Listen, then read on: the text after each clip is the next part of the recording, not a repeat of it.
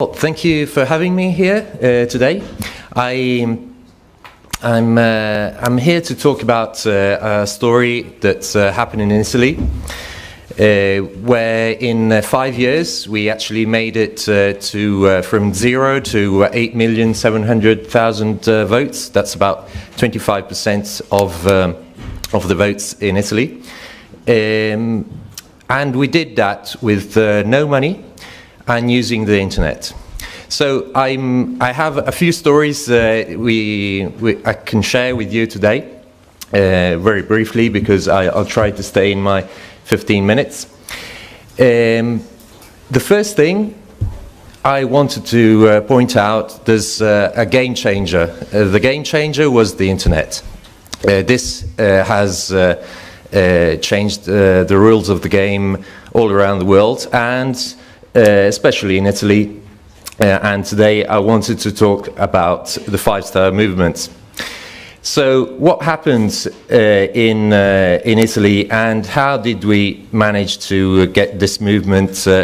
Today it's quoted around 30%, but in 2013 we actually gained 25% of the votes in national ballots.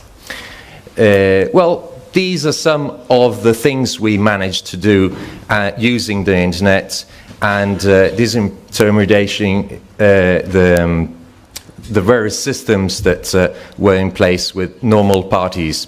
We created this movement, for example, getting candidates chosen by the people from the movement, and we did this using the internet. So, for example, we got people candidating themselves for Parliament, for European Parliament, for single towns, and we got people, as you can see here, just posting online their CV, their video presentation, whatever their intent was for the town. This is, for example, in Rome in 2013.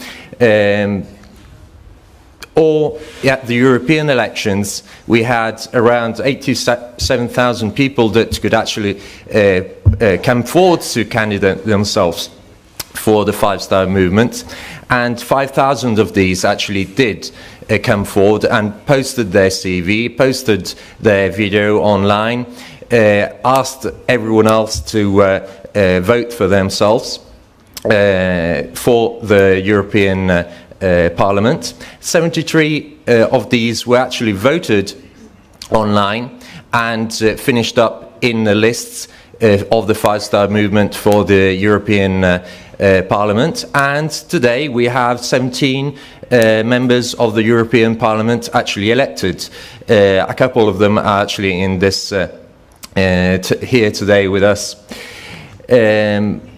In Rome elections, this is another example, we had around 10,000 people that could actually candidate themselves for the position, and 200 of these came forward. 29 of them were actually elected. Today we have the first mayor, women, the first women mayor in Rome, and this is Virginia Raggi. And the same system, we actually applied it to many other contexts in regional level, at the towns, and to the national parliament. Defining the program online, we tried to tackle this difficult problem of getting to know what the movement wanted the movement to propose in Parliament, to discuss in Parliament, to propose to in any issue that needed a program of the five-star movement. So we tackled this in various ways. One is the fact that any elected person of the movement in Parliament has to discuss for 2 months online their proposed law. So today we have around 247 laws discussed online from the national parliament. with over nearly 80,000 comments on the various laws that have been proposed. And the parliamentarian needs to gather up all the issues raised on that law and propose the law taking into account all those comments and integrations that have been proposed. The same system, we've created it for a regional level. So in every region we have elected people. All the elected people in the regional council need to discuss on Lex, we call it Lex, online, their proposed laws. And lastly, but not leastly, at the European level, every report that gets taken into account from our 17 elected members of parliament gets put online and discussed online, these also. So there was another issue that was taking into account that the fact that not necessarily we have everything ready to discuss, to propose on a political level. So this is an example taking in account the electoral law. At a certain point in Italy, we discovered that our electoral law was unconstitutional. So, so we had to propose a new electoral law. The Five-Star Movement did not have an electoral law to be proposed already available, so we had to discuss it with the movement. And we got a university professor that explained the various issues of an electoral law. And during 3 months, we actually got people to vote on the main points of an electoral law. At the end of these 3 months, we had the people informed, involved, and deciding what electoral law the movement, the Five-Star Movement, would propose for the Italian Parliament. The same model, we are now applying it to the government program that we hope to take forward in the next for the next elections. Raising money from people and not from state subsidies. In the 90s, we in Italy had a referendum asking people if they wanted to give money to parties, and the people, Italian people, said no. After that, Italian parties said, well, we don't want subsidies, we want reimbursements. And the reimbursements were much more than the subsidies that were taken before the referendum. So this is a strange way of dealing with the results of a referendum. But what our choice was to respect this referendum, so we did not want to take the state subsidies. This meant that we had to ask people to give us money to do our electoral campaign, to do our activities, political activities in Italy.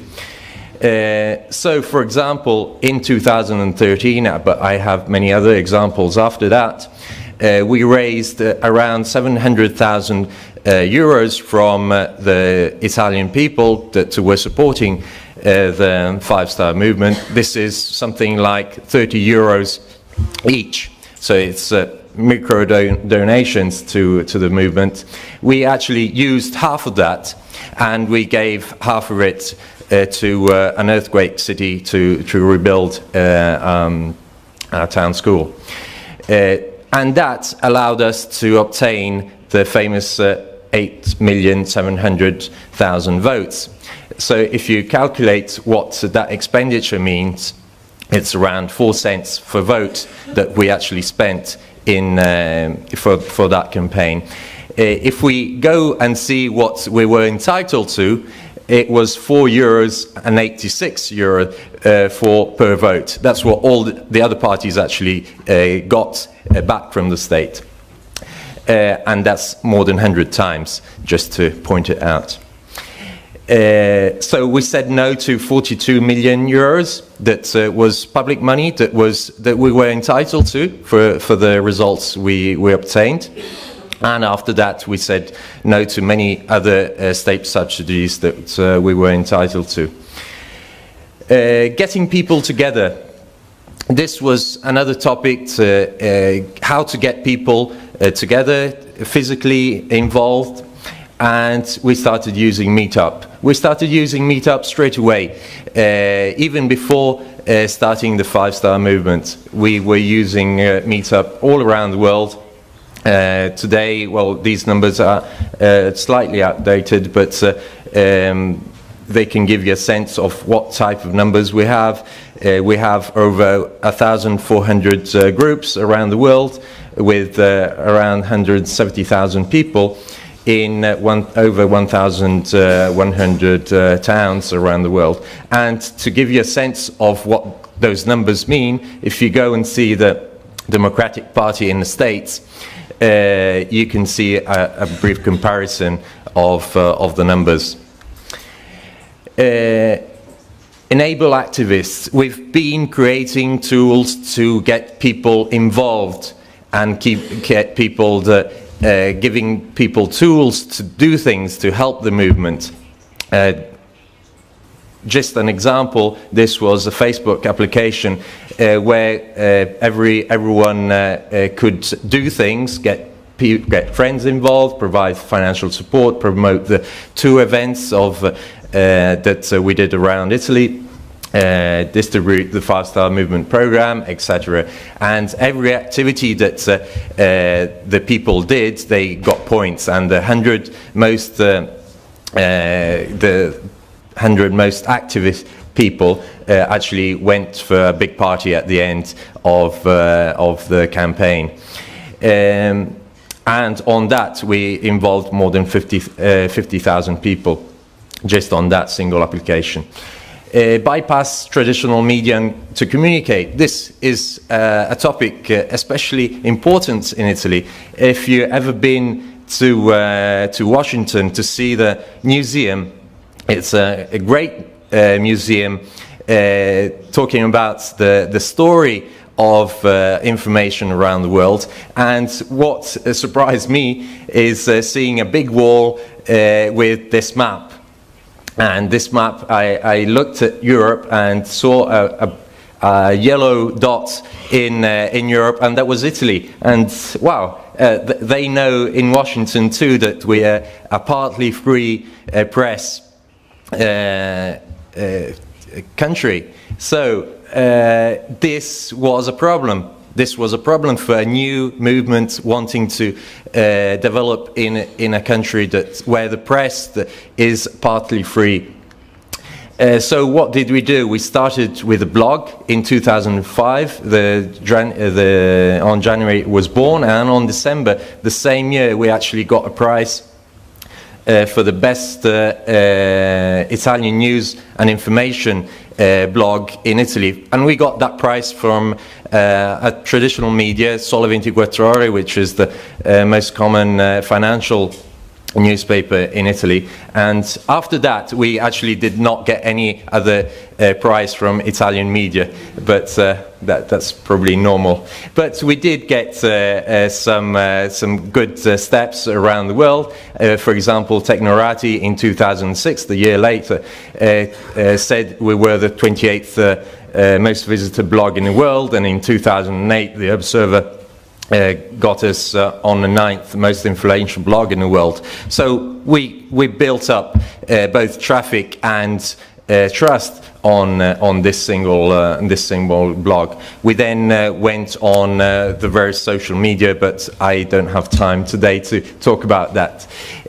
Law proposals by my activists. We got people. This is a recent thing that we've put up in just starting this summer. Getting people proposing laws. For example, we put this, what we call lex iscritti, and we have people proposing laws to take to Parliament. So we now have around 400 proposals that have been uploaded, and people vote for the proposals to be taken to Parliament. And 6 of these proposals have already been taken to Parliament. Simply the person that proposes that law gets taken to Parliament, and the Five-Star Movement parliamentarians help him to take that law, to define it, to write it out as it should be for the Parliament, and then present it in Parliament. Organising elected people.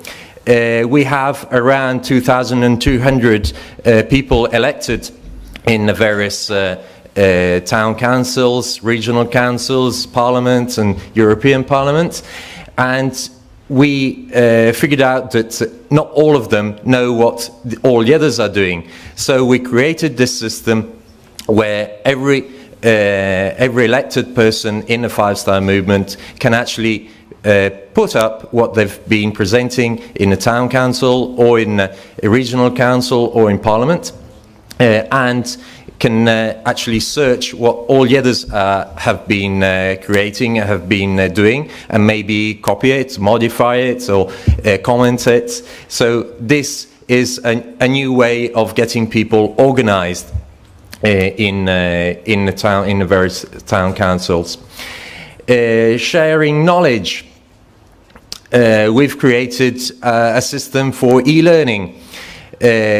This, for example, is a course dedicated to newly elected people in town councils that obviously don't know anything about the town council before getting into it.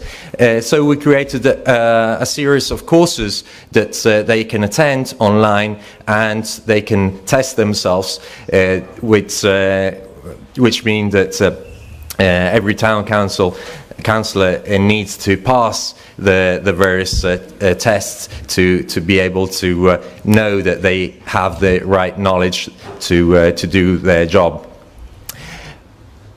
So this is what we call the Rousseau, and we've put all these applications that you've seen in this application that is called Rousseau, that is now evolving, and will have new features in the next few weeks and months.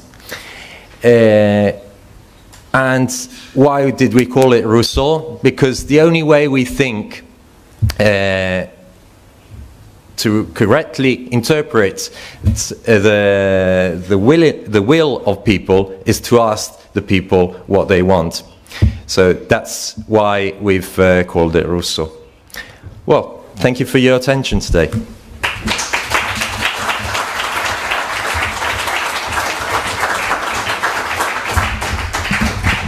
Thank you very much, Davide. This is a really fascinating insight in your work and what you have achieved and how you are organized. I would like just to give 3 very brief questions, if there are, about that. If there are people who have a very concrete question, please. Thank you very much. First of all, congratulations. I, by coincidence, have a hat which will irritate you as a Milano man, because this is AS Roma. It's in honor of Virginia Raggi. Seriously. When you say people can initiate laws or proposing laws, which you later on represent in the parliament, who can do that? Is there any kind of requirement that someone is registered with the Five-Star Movement in some way to make such proposal? Or is it any Italian citizen who can do that? Or anybody can do it, even beyond Italy? That's one question. Second is that if you do or you make a proposal, is it an elaborated, more or less like a draft law, or is it just some basic idea which is thrown up in the air? Thank you. Okay, I'll answer straight away, otherwise I won't remember all the questions. there's around 130,000 people that are registered with the Five Star Movement, and these people can actually propose their laws online. There's a model to propose the law that gives a very brief intent of the law, requires to see what laws are already talking about that topic, and if there's a confrontation abroad about that type of topic. Obviously, anyone can propose that law, so the competences of the people that are proposing it not necessarily require or match a parliamentarian level to be proposing that type of topic, but the intent of getting out that proposal is to show all the other people, all the other 130,000 people in the Five Star Movement, what they wanted to be doing in Parliament. So if that intent comes out, the other people will vote it, and then it will be elaborated in Parliament.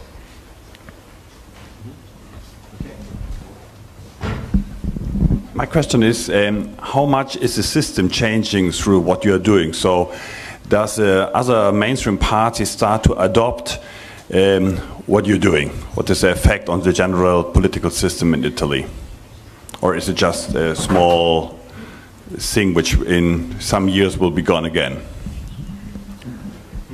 Well, no, I don't see other parties adopting it in Italy, but this is probably because it is a structural change of how a party should be working. So introducing this type of tools and ways of dealing with the internal structure of a party means changing it radically.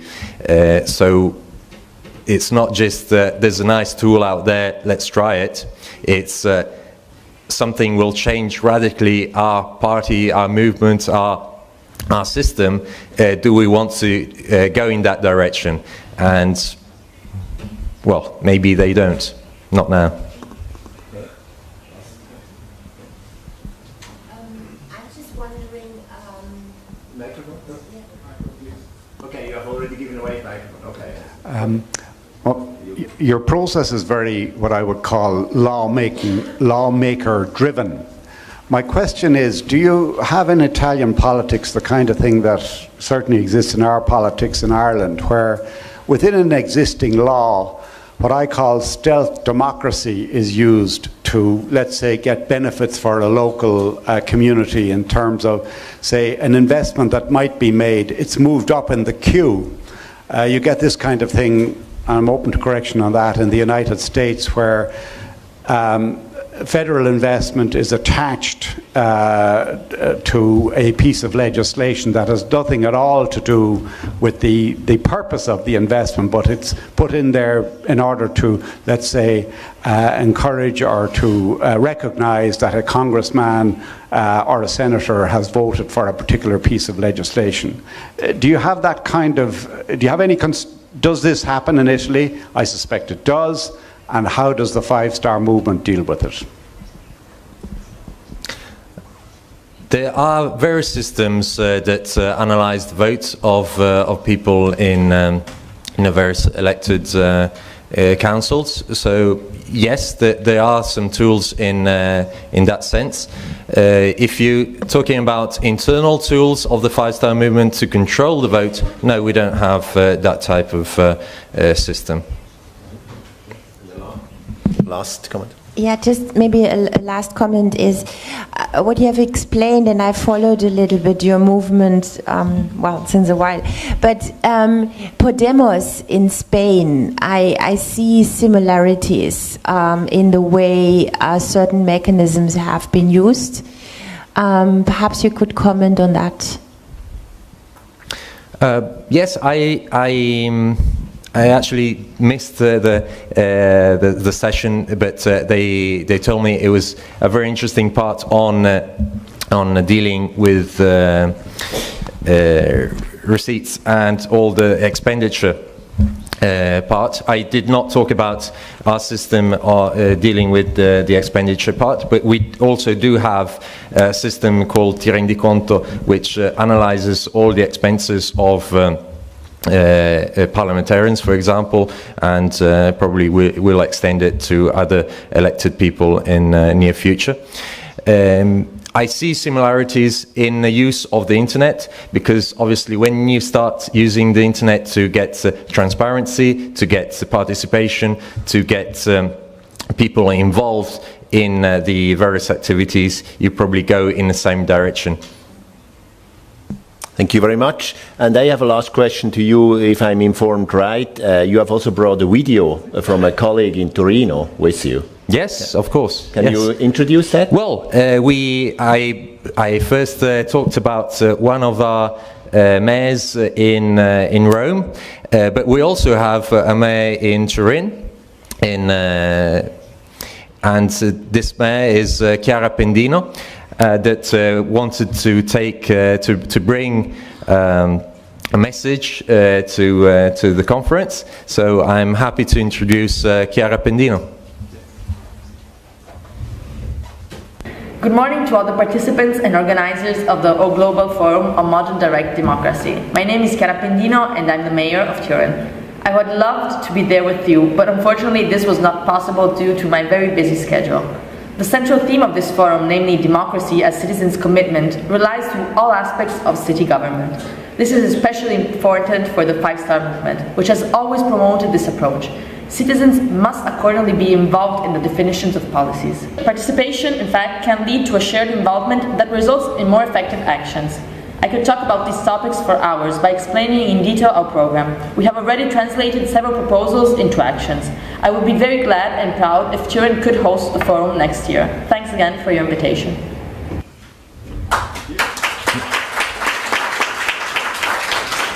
So I hope to see you all in Turin tomorrow, the next year. Tomorrow is a bit early. Thank you. Thank you.